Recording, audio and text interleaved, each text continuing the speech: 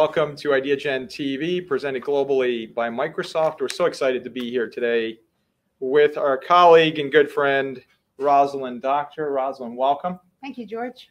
It's an incredible opportunity to talk about your role as Vice President for Technology and Science Policy worldwide and Vice President for the Middle East and Africa. That's quite a big title. Yes, it's a thrill to represent IBM and to wear those hats and to have heard the conversation earlier and to be part of Ideagen, because it's all about partnerships and exchanging ideas. In order to advance good policy, we need to hear from diverse actors. IBM operates all over the world, and our license to operate can be summed up in one word: trust. We have been the trusted stewards of technology, responsible technology, for over 100 years. We serve 90% of the world's largest banks, 80% of the world's largest telco, 50% of all retail touches IBM's AI, blockchain, cloud, data, products, and services.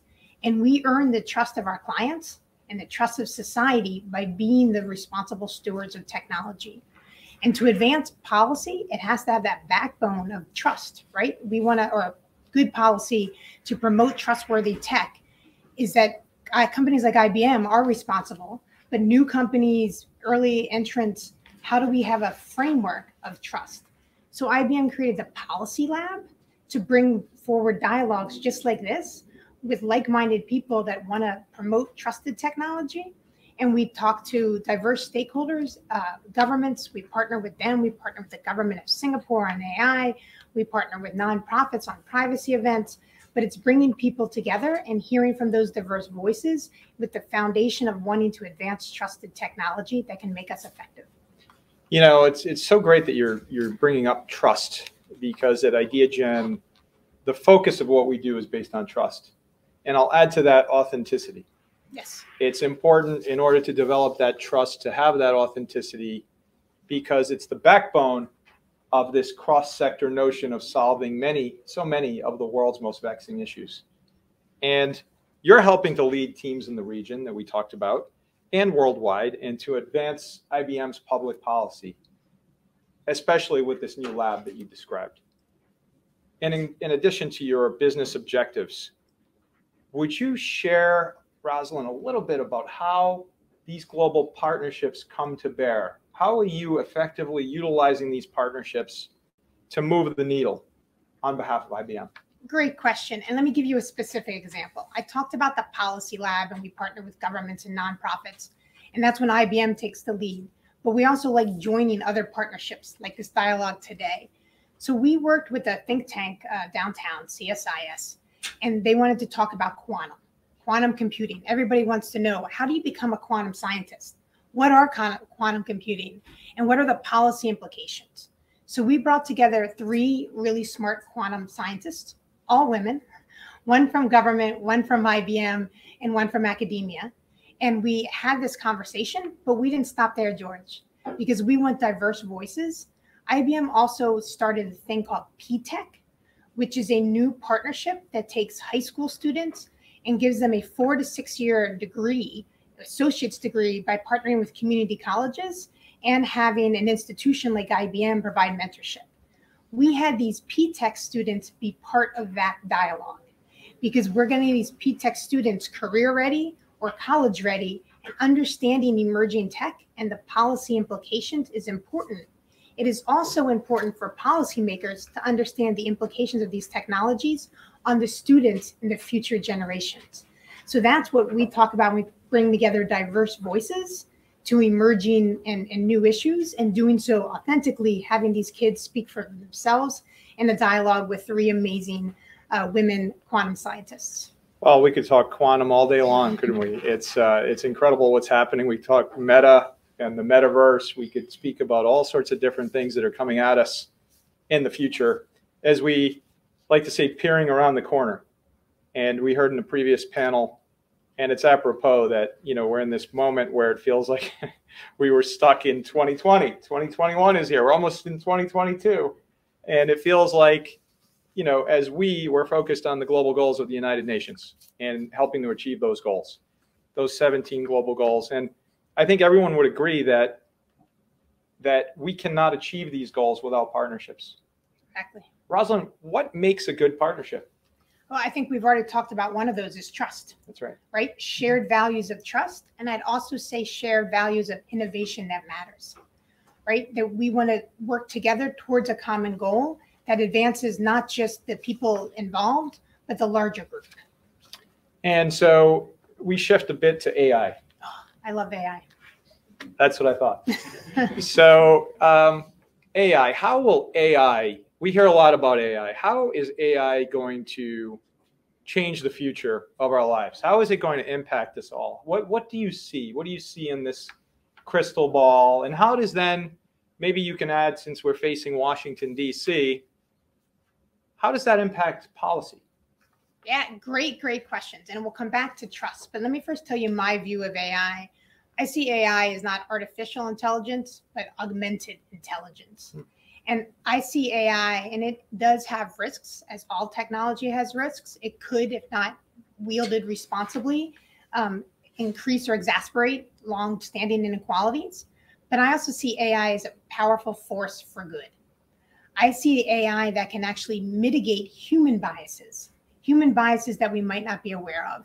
IBM worked with Mayo Clinic to increase the participants in clinical trials. We need more women doing breast cancer clinical trials.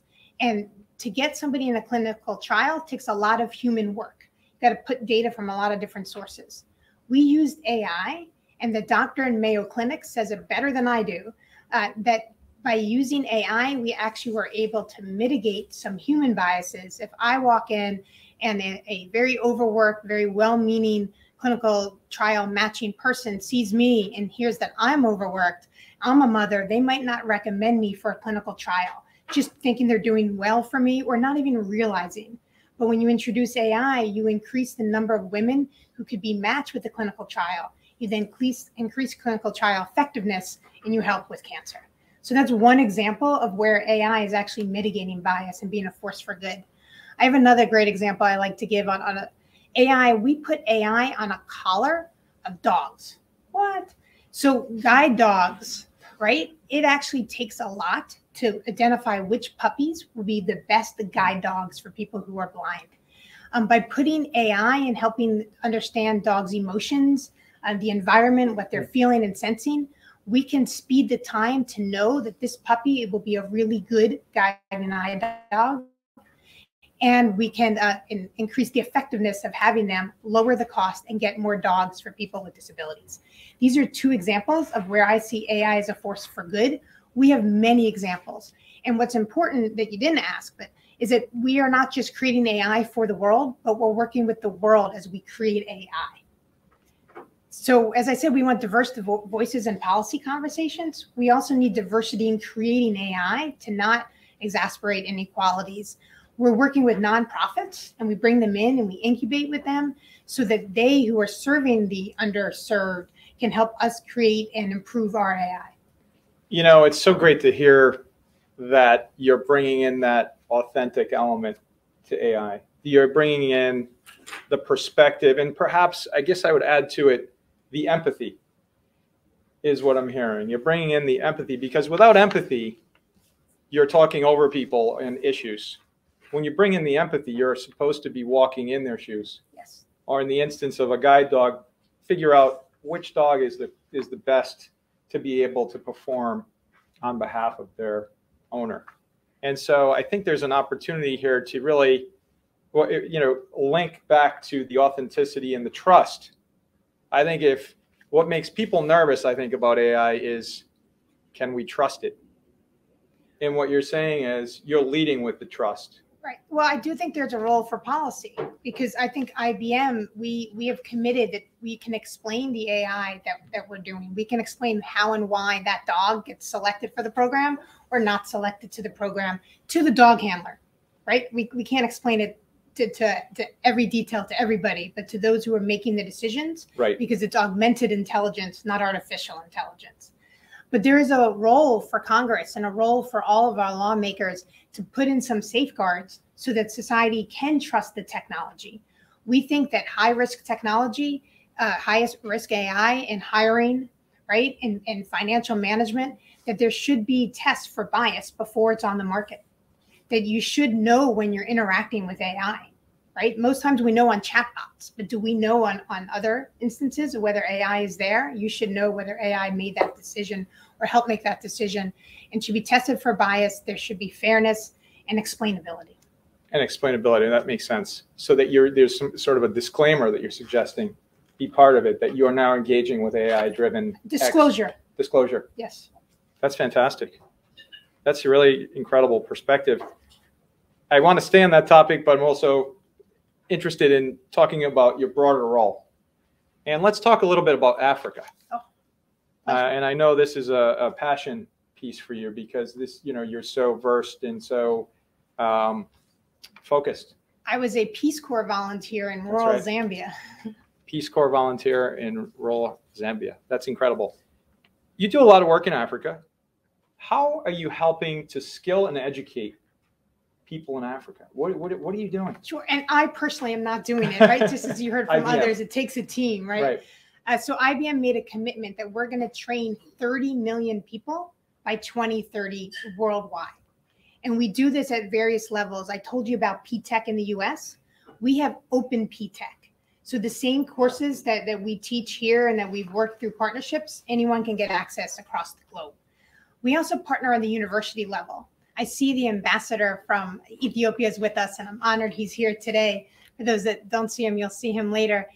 We are working to train 364, well, we've already trained them, university professors just in Ethiopia from 50 different universities on computer science, on AI, on cybersecurity, and on cloud. So we train the trainers, right? And we also try to impact at the grassroots level, especially around women and girls, right? So let's take West Africa and Nigeria. We are working with Junior Achievement to provide girls with technology skills and entrepreneurial skills so they can start businesses. Back in East Africa, we're helping the Digital Opportunity Trust have women be women in ICT ambassadors to bridge the gender gap, get them more skilled to get others skilled in technology. So we look at it at how can we help at the academic level, how can we help at the entrepreneur level, and how can we help at the individual level, not only with upskilling through free online training, but also in job matching. That's where the AI comes in. The AI can scour and understand and predict where the jobs are and give that information to somebody who says, I want to do something in STEM, but what should I do? And so through job matching, they can say, look, these courses are in demand. These are the badges that employers want. Maybe you start there. Or if you have a badge, okay, I have this badge. Who's looking for somebody with these skills? Roslyn, that's incredible. And it's incredible to hear connecting of the dots, right? Connecting the dots to take the expertise of IBM and match it with individuals anywhere on the planet that could use upskilling, retraining, very familiar with P-Tech, incredible program, and scaling that and bringing that to anyone on the planet is just brilliant. Thank you. I want to say you have an opportunity to present to our global audience today a challenge. What is your ask of anyone in the world that's watching this? What would you ask them? What is your call to action? First of all, and I don't want to shamelessly promote this, but get involved in conversations like this. We want to have more dialogues with diverse voices, right? So join an Ideagen, come join the IBM Policy Lab if you have thoughts on policy. We do research, we do polling, we have dialogues, we involve government, academia. Get involved. We want to increase partnerships and diverse voices and partnerships based on that foundation of trust that we talked about earlier, based on those that believe in responsible technology, based on those that believe in innovation that matters in order to build the workforce. We've heard it earlier, we talked about aging, but we also need to look at that workforce. And we want to have a workforce that has the skills, the authenticity, and that knows about the importance of trust in order to solve global pandemics or any innovation, that matters for us and for the world. Roslyn Docktor, changing the world at IBM. Thank you so very much for the inspiration today. I know our global audience will also be inspired to act, to take that next step, to be involved. What a great message. How can we learn more about IBM and your work? go to IBM.com or search on Policy Lab, and you'll learn, and you can see how to get involved. Subscribe to our newsletter, PTech. All of this is available on the web, and I'm on LinkedIn. So thank you, George. Reach out to me if you can't find me, or go to George. He can find me.